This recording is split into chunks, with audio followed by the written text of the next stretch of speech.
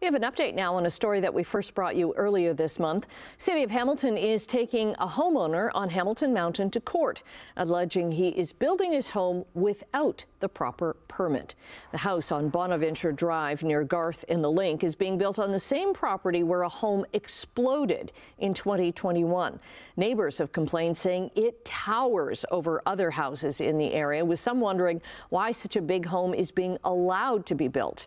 Now, the manager of building inspections for the City of Hamilton, Bob Nuttall, says the city is going ahead with charges under the Ontario Building Code Act for construction without the necessary building permits and failure to comply with issued orders.